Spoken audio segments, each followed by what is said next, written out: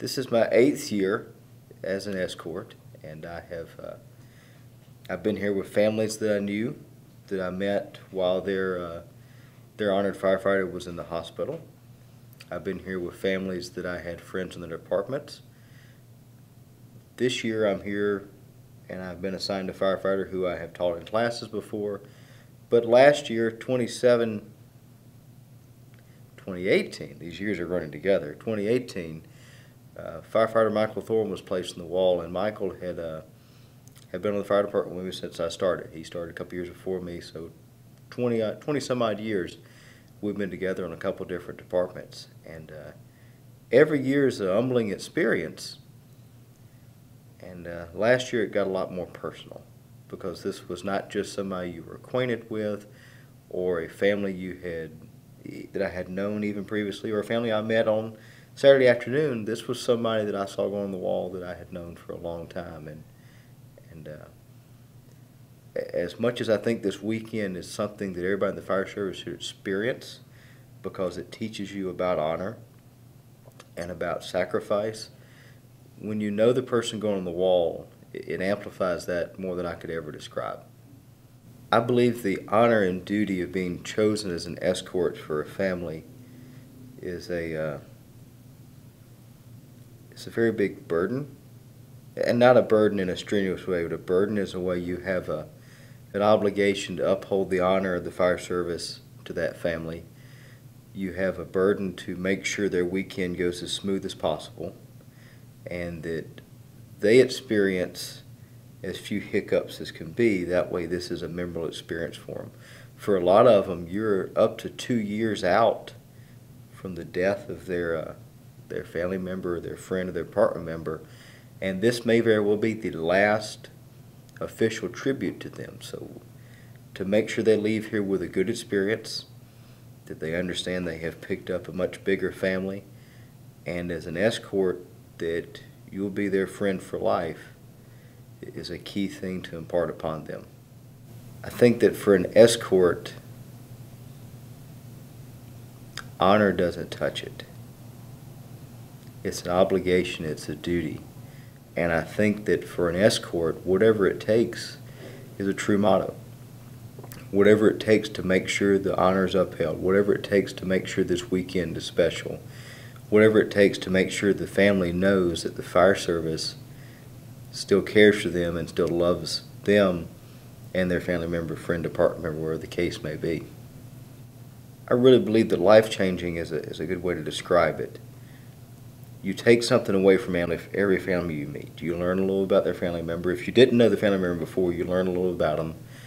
And when you get a family that comes to you and you see small children that have lost a parent, or a few years ago I had a family whose the gentleman never got to meet his son. His wife was pregnant when he passed away. At the time, it struck me standing here that weekend that his child and mine were just a few months apart. And I stay in touch with them, and I watch their child grow up, and I relate the two of them being so close in age. And every time I see a picture of this gentleman's son, I just wonder, what if that was me? And did we do a good enough job making sure they understood what their loved one meant, what his dad meant to the fire service? I think every year it's a reminder of maintaining health and wellness of those around you, of making smart decisions, of doing my best and trying to get my crew to strive to do their best, which they do a good job of, to protect themselves at the end of the day, to go home to their families. Not only provide the service to the public that we're sworn to do, but also to make sure their family gets the same due diligence in providing of coming home to them. Last year, being that the family I brought, the family I escorted, I had known him for around 20 years, I told the family that I would drive them here to Emmitsburg versus flying or traveling separate. And the Thursday morning before Memorial Weekend, we all loaded into a minivan, and it was 7 females ranging from the ages of 8 to mid-70s and myself. And if there was anything that has been a life-changing experience It was driving a minivan of 7 women from Augusta, Georgia to Emmitsburg and back in the same weekend. There were some very interesting conversations had, and just a typical family atmosphere that I was put right in the middle of. From being handed fried chicken driving down the road and saying, "You're going to eat this," to them having typical family spats on the road and having to kind of mediate a little bit, I guess, and duck. For 3 days at the beginning of October every year, I look forward to a weekend that I never encounter a bad attitude. I never encounter a negative outlook. And in my 7 previous years of being an escort, I have made friendships that will last a lifetime. I've met people that are indescribable for a number of reasons, some real characters.